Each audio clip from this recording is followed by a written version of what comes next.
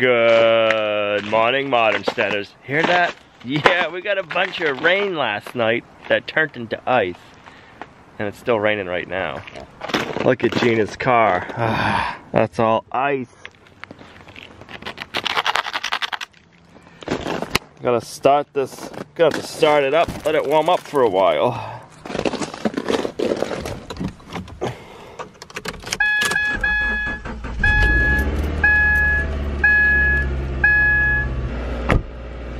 I think that's gonna take a little while to defrost this morning. Be very careful, it's icy.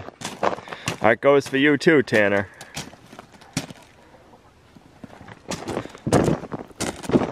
You're making a lot of noise there, girl. Yeah, it's like echoing too. Yeah. What are you doing, Tanner? What do you think of the ice? It's like, I don't like this leash, that's all I know.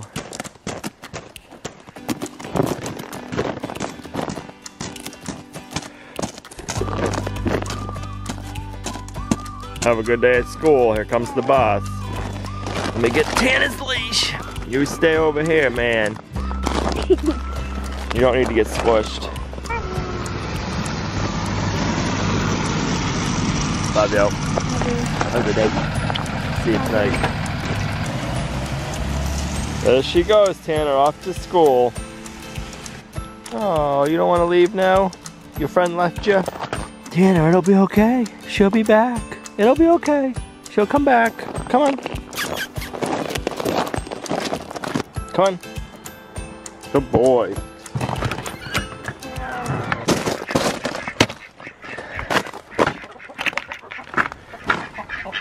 Good morning, girls. And roosters.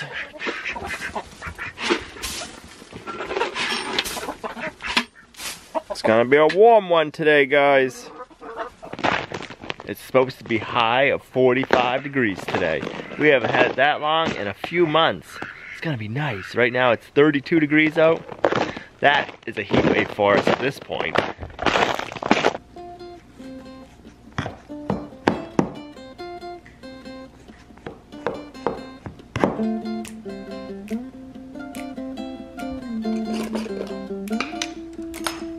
The raspberry spread we made.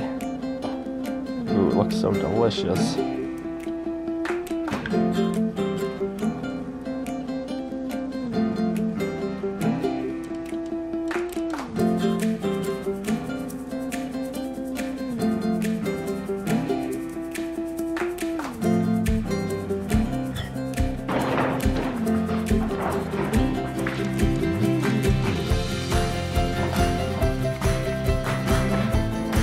That's good. Really good.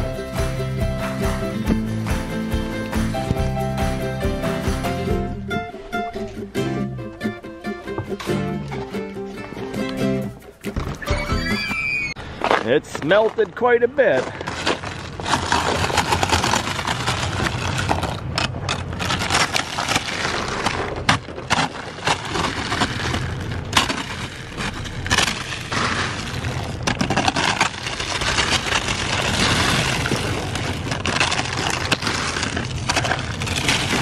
It's like a bubble. Look at that, it's like a layer of air underneath it.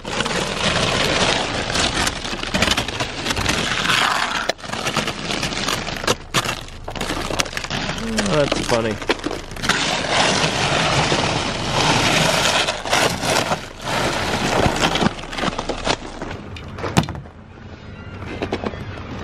It's all cleaned off for you. It's very slippery. Careful. Alright, have a good day. You too. Love you.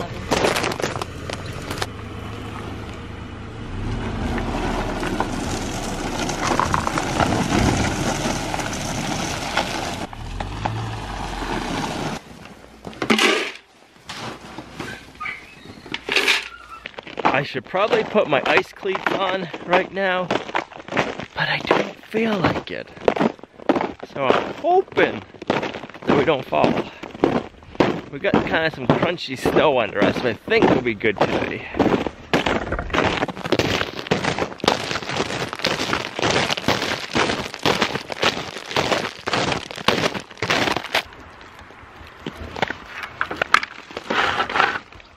Ugh.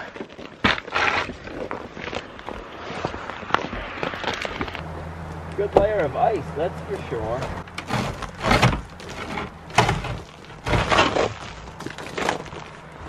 Change out your water.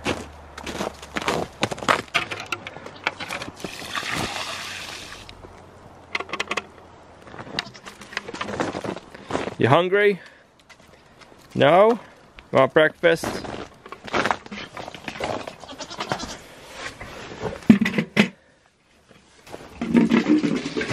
You hungry for some alfalfa pellets this morning?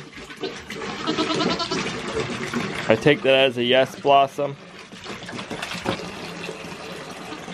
You're eating a lot of your seaweed. How are you doing on the goat minerals? Well, you've had some goat minerals. Come on, Willow. Is this gonna be our last day milking?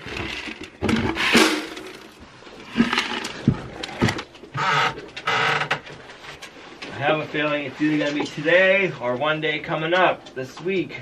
It's gonna be your last day of milking. Didn't get much out of you the other day. Maybe another day or two.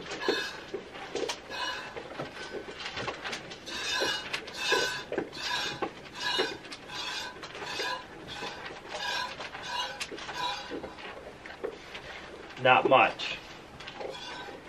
It won't be long and we won't be milking.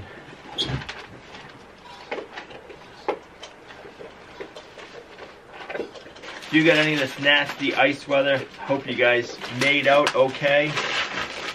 So far we haven't lost any power. I don't want to jinx ourselves. You ready, Willow? No, it's not a good treat. There you go. Good, go out, Blossom. Come on out.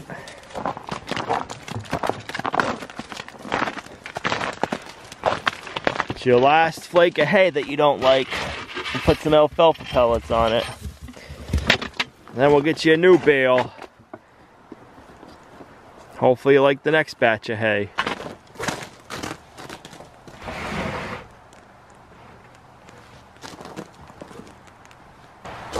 Take a little bit of milk, maybe enough for half of a cup of coffee tomorrow. Take our milk inside, get it filtered, and then we'll go feed Moose and the ladies of New York City. You're staying out, you're gonna come back in. Do you know what you want to do?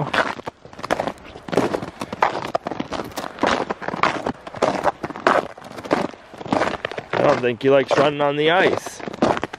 He's being cautious for himself.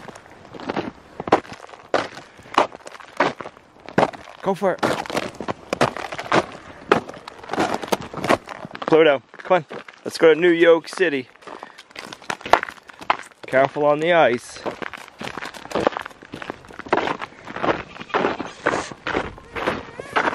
Seems like it was a lot brighter outside this morning.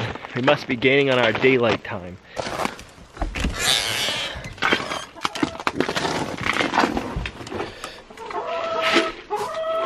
You ladies have a good night. There you go. Not seen any eggs yet. Right in front of the doorway. It's getting pretty slippery. Oh, we do. We got one egg. The lady, one of the hens was sitting on it and hiding it.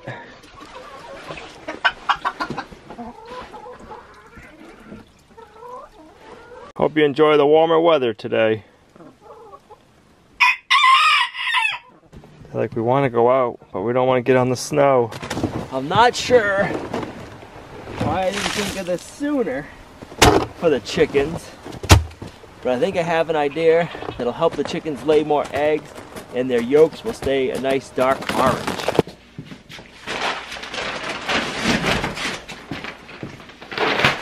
That bucket's the bucket I store our chaff hay in. We had chaff hay in it all last year, so the bucket was smelling a little funky. So I wanted to clean it out, put a little bit of bleach water in there, clean it out, rinse it, and we'll put this chaff hay in there once it dries out. But what I was thinking is, We feed our goats chaff hay sometimes, and chaff hay is fermented alfalfa hay. And my guess is the chickens are gonna love it in the wintertime when they can't eat fresh grass.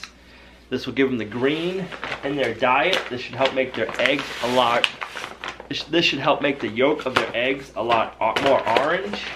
So, I picked up a bag. I'm gonna try feeding it to them and see how they like it. Let me bring you in close. So it's chopped up, ground up alfalfa hay. The molasses that help it ferment. So we're gonna give this to the chickens and see if it affects their egg laying production and the quality of their eggs. And I also picked up a 50-pound bag of organic whole corn.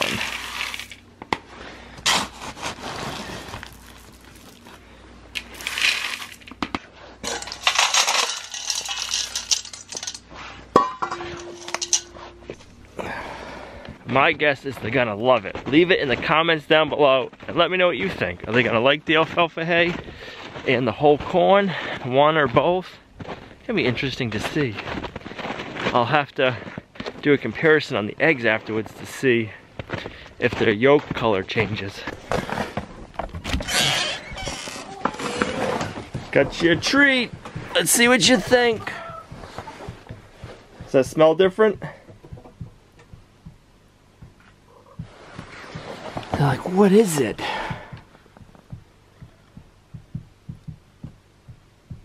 You don't want it? I bet you're gonna love it. Might take you a minute or two. Alright, we'll grab some of the eggs while we're in here.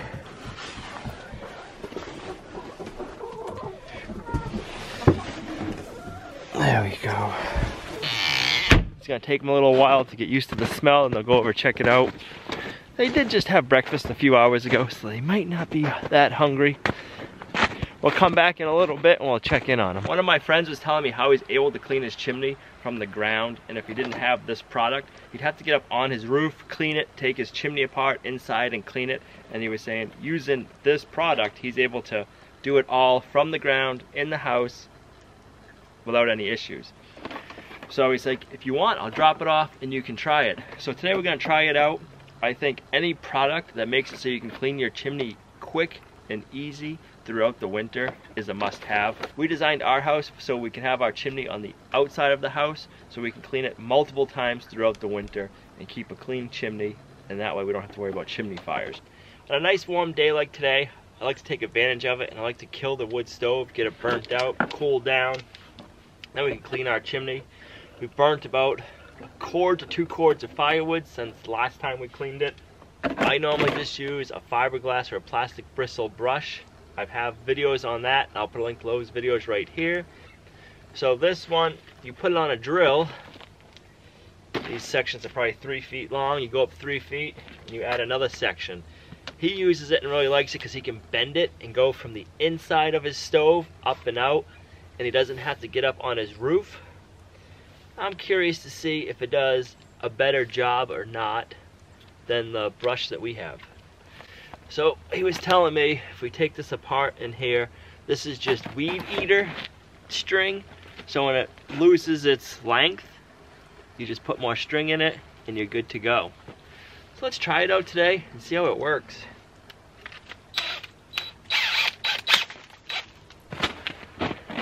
This can usually be a pretty dirty job. It's not too bad, but you get pretty black. You get a lot of black soot on you, and it doesn't come off that easy. Off your clothes. This is usually the dirtiest part. Let's see how much creosote we have in there. Ready? Actually, that wasn't that bad. So let's stick this up, see how it works.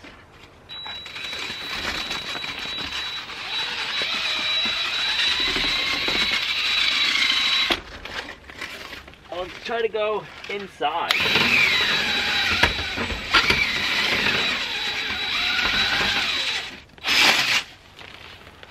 I think I'll grab my other brush. Let's do a little side-by-side comparison and see what we think. So he says he really likes it because it's very flexible and he can go up like a 90, where the other brushes he can't. I don't know, it seems to have good flex.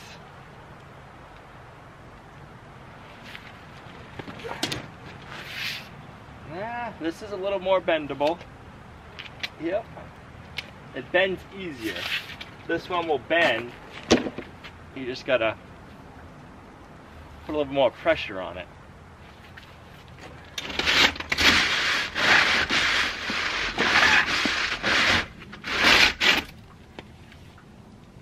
Let's keep going and we'll try this one some more. Bring it up to the camera, it's dirty down there. Right here, you push this in. So you push it in. Pull it off. Okay. It's got a good bend to it.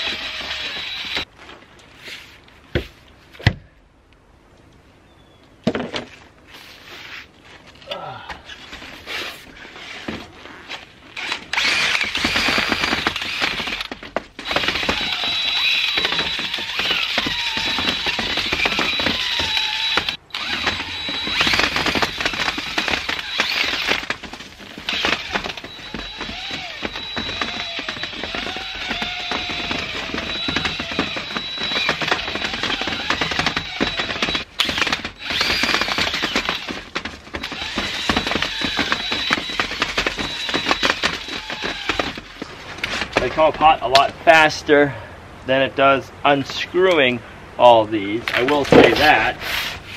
I don't like having to put them on with a tool when I'm doing it. I don't like having to use my drill because my drill gets covered in creosote. If you had a cheapo extra drill, wouldn't be a bad idea. I do really like how they're coming apart. I will say that. Mine, the screw together ones, they come apart hard.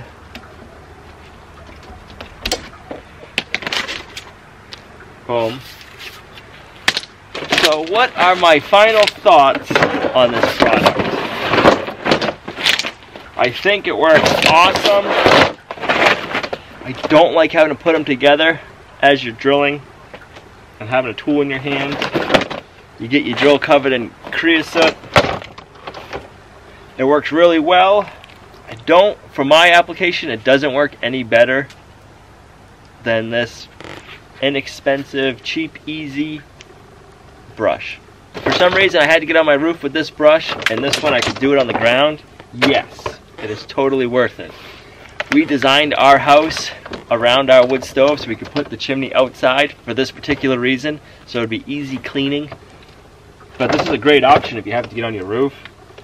You can run it right up inside your stove and up the chimney, which is awesome.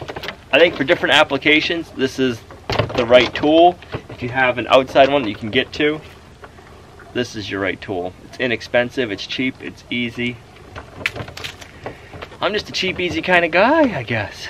If I can get the job done with a quick, easy tool, I like it. I do like the mating system of these when you put them together. They're just a little push in. Yeah, with gloves on, you can't do it that easy. I'll get it. So you just push it in, and the pin lines up and goes in. I don't want to put it in because I already put the tool away. Then you pop the pin, and you pull it out. That, taking it apart, is a lot easier. With mine, you gotta screw them, and you get all this creosote in there so they get dry. If you could do this on a brush, I think that'd be ideal for our situation. They are very flexible. Look at this. And this is where they're gonna come in handy. If you have some bends that you need to get into, that is awesome. I get soot on my nose. Yeah, look, I got soot all over my nose. Can you make it? You're sinking.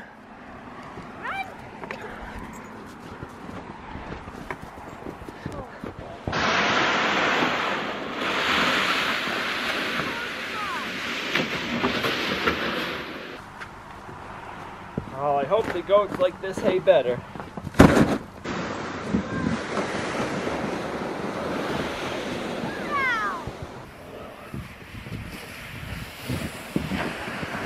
It's like 45 degrees out. It's a heat wave. Since Olivia doesn't want to ride in the sled, I guess we will.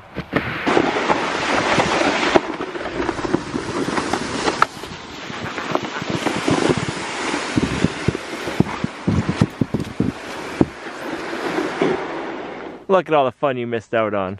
Come on, get in. Okay, well, get on. Willow, you gotta get on. Here comes Pluto. Oh! Willow, you were so close. Oh, Oh, there they go. Pluto. Go. Jump. Go for it. Just jump. Are you serious? You're like, look at that. Crazy goat. Oh, come on, get in, Willow. Here, since you don't like this, hey, let me get it out. With the chicken. Watch out.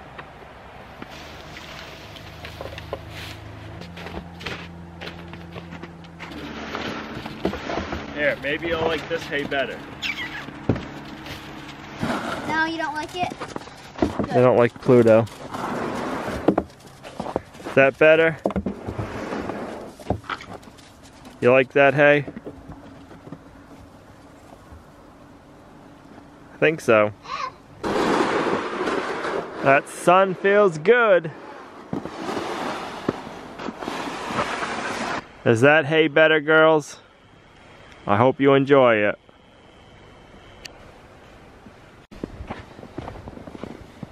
Let me get in. Hold on. You can pull me up the hill. I said, hold on, let me get in. No. So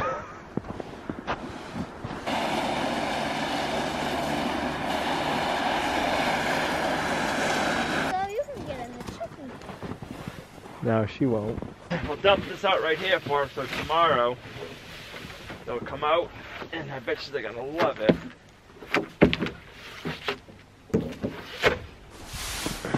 Oh, they're gonna love this tomorrow. The sun will be setting soon, so I'm not gonna let them out tonight. Look at that, you ate it all. Awesome. Just a little bit of corn and a small amount of chaff hay. Do you ladies like it? You got one egg. One more egg. So it's 6 today. I've been getting quite a few reports lately about people's chicken coops being broken into by a fisher cat or a weasel. So I think it's the time of the year when all the critters out there are getting pretty hungry, so that's why I don't want to let the chickens out this late in the day. Tonight we're going to roast up a couple of pork roasts with some roasted veggies. So I'm going to chop up 1 stalk of celery, 3 carrots, and then 4 potatoes, an onion, and a couple of cloves of garlic. For starters, we need to spray down our pan. Makes it a lot easier when we're going to clean up. If you forget, you'll regret it when you're washing your pan. I'm just using a glass 9x8, 9x 11x9, something like that. We want to make a nice bed for the roast to sit on.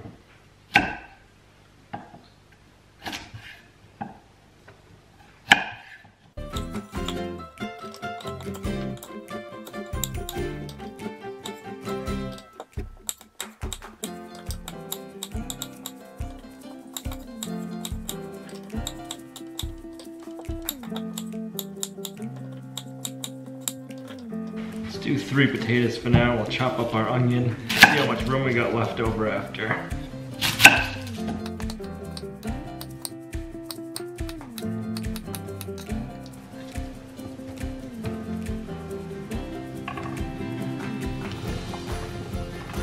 Give everything a little toss, get it all combined together nicely. Gotta drizzle it with a little bit of avocado oil.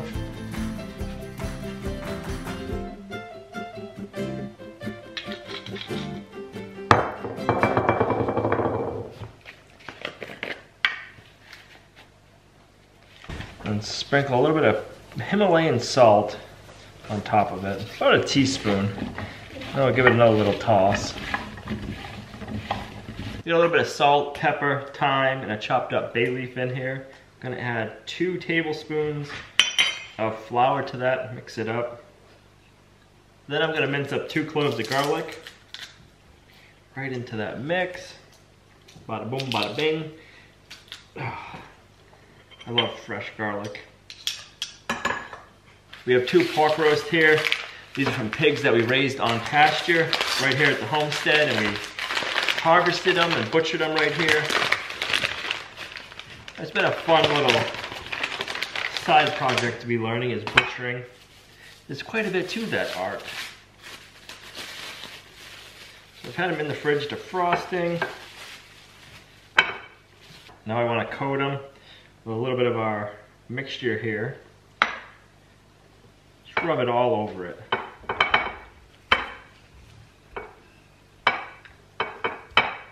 Take a little bit more out. There we go. The side that has the most fat on it, that's the side we're going to keep up, so that way all those fat juices, when they're cooking, runs down into the meat, gives it more flavor. Set it right on top of the veggies. We're going to use the rest of our mixture on this pork. Rub it on there. This piece has got a nice fat back on it. That'll be up. Coat it.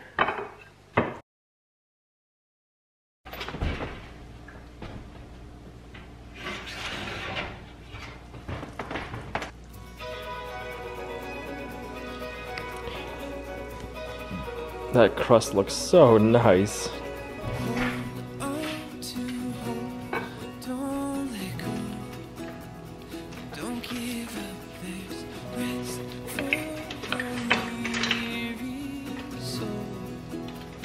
Time to heal it. Say you fight with what you're told, and hold on to your scars and wounds and past the fortune. And I said, what would you do if you could lose all your burdens? Just the other day I had 2 different friends tell me that their chicken coop tried getting broken into. One of them had a weasel get into his coop. It wasn't a good outcome for the chickens. And then another one has a fisher cat trying to get into his chicken coop. And a fisher cat is a mean little animal. It's in the same family of a wolverine. They're just mean critters. So luckily that didn't get in yet. Hopefully he catches that and it doesn't get into the coop. But it's time to be more vigilant and keeping our eyes open for predators around the chicken coops. It's that time of the year, at least for us here in the North Country. We got a lot of snow, and small game is hard to find for those guys. So if you guys have chickens, keep an eye on them. I know we're gonna be. I'm interested to see how it plays out feeding the chickens chaff hay. They're gonna have to keep their eggs separate, and then we'll have to do like a side-by-side comparison in like a week and see if it makes a difference or not. Thanks for coming along on our journey with us. You guys are a true blessing to our family. We're surely glad that you're here with us, and we'll see you right back here in the next video at Lumnah Acres, a guide to modern homesteading, self-sufficiency, and freedom.